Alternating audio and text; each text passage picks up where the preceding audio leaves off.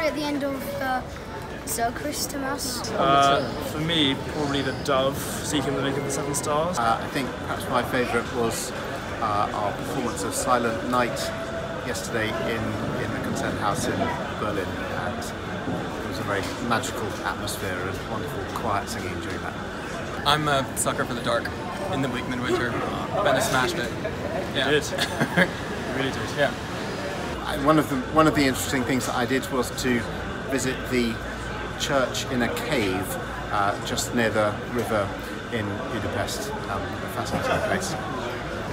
See, I wanted to see Checkpoint Charlie because I learnt about it in history at school, and so I then got to see it. Crossing over, passing through the remnants of the Berlin Wall, because as someone who can remember it coming down, there was just great resonance, historical resonance for me. Well, mine was going to Budapest. It was really fun, and also I'm lucky because my parents came there to watch me. Symphony Hall's always been a favourite of mine for ages. The Budapest Hall is very special, and actually that's where I did my first concert abroad conducting the choir 10 years ago. But I suppose the greatest experience for me this time was the one that was new to me, singing in the Konzerthaus in Berlin. Mine was definitely the Berlin Concert Hall, because it's just so nice, like all of the chandeliers on the ceilings, and it's amazing. I can't choose between them. I think they were so uniquely beautiful. Mine was the Birmingham Concert Hall. It was very big and tall. The Konzerthaus was amazing. Yeah. Like amazing. Yeah. I mean, Budapest was great, but the Berlin Konzerthaus was just gorgeous. Yeah. It's like, Yeah. Favorite meal, spaghetti bolognese. Didn't have that here. What, here? Is it here that we It has to be here, yeah. I actually really enjoyed the hotel food. I thought it was great. I'm sorry. I got to sneak away and get some coffee at the barn in Berlin, and it was smashing. My favourite food was the chicken curry at... I can't remember where it was. Yeah, that was, mine was the chicken curry as well. It was very good.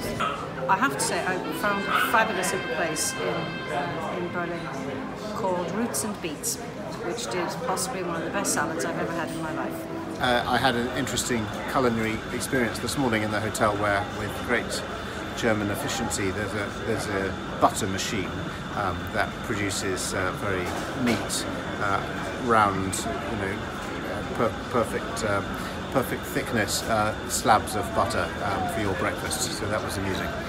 The completely unexpected and surprising rendition of Happy Birthday for my 50th birthday on Saturday, which was very sweet.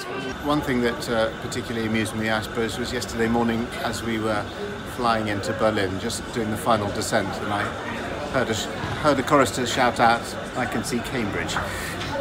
Surprising. I think mine was when one of the gents accidentally got moved up to first class on the plane by accident for some reason. Now, this is great because you got upgraded to first class. Louis Watkins is slightly off screen. Yeah, Louis Watkins. He got upgraded to first class sort of by chance because his ticket number was to the 25th row D, and that is 20th of December, Christmas. It's really nice, thank you. And we got upgraded to first class. He got to bring his friends, which is us, to the first class lounge and got free stuff. It was really nice. Let's go. Sorry.